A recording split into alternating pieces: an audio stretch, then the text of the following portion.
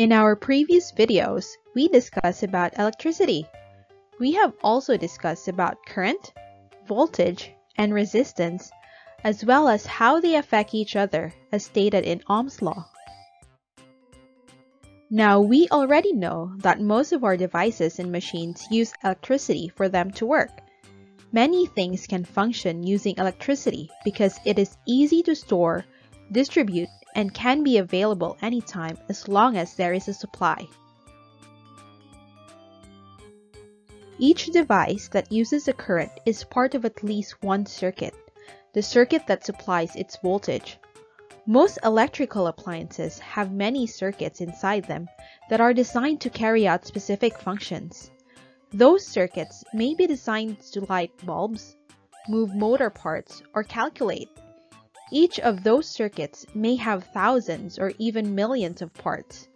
The functions that a circuit can perform depend on how those parts are set up within the circuit. There are two main types of circuits: series and parallel circuits. Each one has its own distinct features, advantages, and disadvantages. Let's differentiate them from one another. Let's begin with the series circuit. In a series circuit, this involves two or more devices connected to one single path. Devices are connected to the same circuit and are dependent on the functionality of one another. So what are the advantages of using a series circuit? First, it does not overheat easily. This makes them very useful in case they might be around a potentially flammable source, like dry plants or cloth. Second, it is easy to learn and to make. Their simple design is easy to understand, and this means that it's simple to conduct repairs. Lastly, it can add more power devices since they have a higher output in terms of voltage.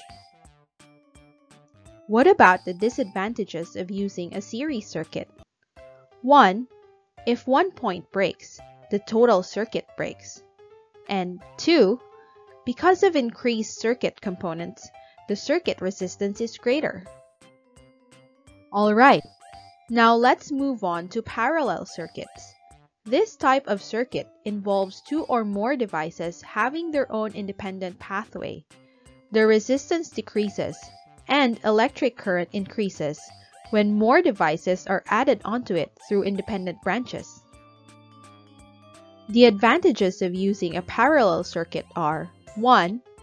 Every unit that is connected gets an equal amount of voltage. 2. It is easy to connect or disconnect a device without affecting the working of other devices. And lastly, if any fault happened to one pathway of the circuit, the current is still able to pass. The disadvantages of using a parallel circuit are: 1. It requires the use of a lot of wires. 2. It cannot increase or multiply the voltage. 3. If too many connections are added, the total amount of current can exceed the safe level of current that the circuit can handle. Now let's differentiate both series and parallel circuits in terms of connection, voltage drop, current, and equivalent resistance.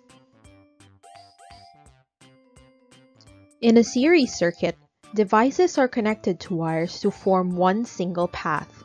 On the other hand, in a parallel circuit, each device has its own branch that is connected to the node.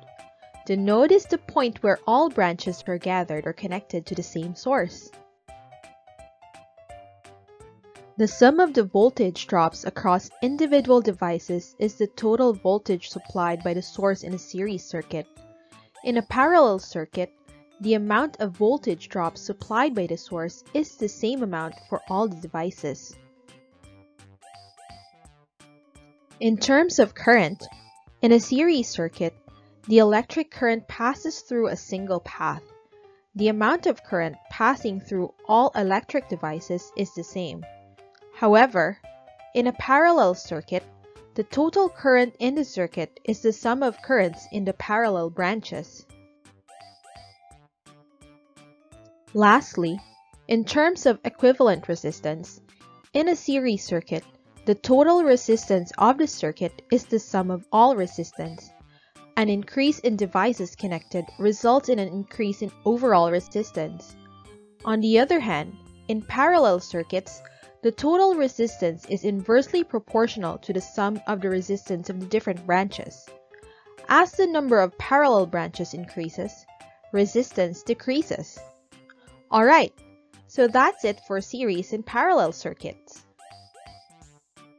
So we've learned that electricity is a valuable resource in our daily lives. But electricity can be dangerous, especially when not handled properly. For instance, this scenario is actually alarming. Overloading is a problem that may occur in parallel circuits, which can potentially cause fires. Another problem that may happen in series and parallel circuits is a short circuit. It is an unintentionally constructed path with the least resistance between two conductors supplying electrical energy. This is dangerous because the short circuit will acquire too much current and it will eventually heat up. The high temperature can lead to explosion that will blow up the power source. Our body is a good conductor of electricity because we are made up of water and other chemicals that are positively and negatively charged. If we touch electrical devices with wet hands, the electricity can pass through our body and cause us to experience electric shocks. This is true if we touch devices connected to a short circuit or an overloaded circuit. Electric shocks or electrocution can lead to burns and can be fatal. Electric current can be dangerous to handle, which is why people have invented some safety devices to protect us from being electrocuted. Let's take a closer look at these safety devices. First on our list is the fuse. It is an electrical safety device that operates to provide overcurrent protection of an electrical circuit. Next, we have the circuit breaker. It uses magnets or bimetallic strips to open the switch of a circuit when the electric current surpasses the safety level of the circuit. This is similar to a fuse, except that it is more modern and advanced because it does not get destroyed every time it detects a problem in the circuit. It is used in modern buildings and electric utility companies to protect their electrical lines. Earthing, or grounding a circuit, means connecting a wire, usually called an earth wire, to the ground, which creates a path of least resistance. Electricity travels through this path and through the ground. This prevents electric shocks because it diverts the electricity's path away from your body. And lastly, double insulation is used for wires to prevent them from touching each other and eventually causing a short circuit. This safety device is used when wires are covered in plastic before they are placed in outer casing. Now let's wrap things up. A series circuit involves two or more devices connected to one single path. On the other hand, a parallel circuit involves two or more devices having their own independent pathway. Basic home safety electrical devices include fuse, circuit breaker, earth pin or wire, and double insulation. Alright, that's all for now. This completes all modules for the first quarter. See you on our next video, and don't forget to keep your minds busy! If you like this video, please subscribe to our channel and hit the notification icon for more videos like this.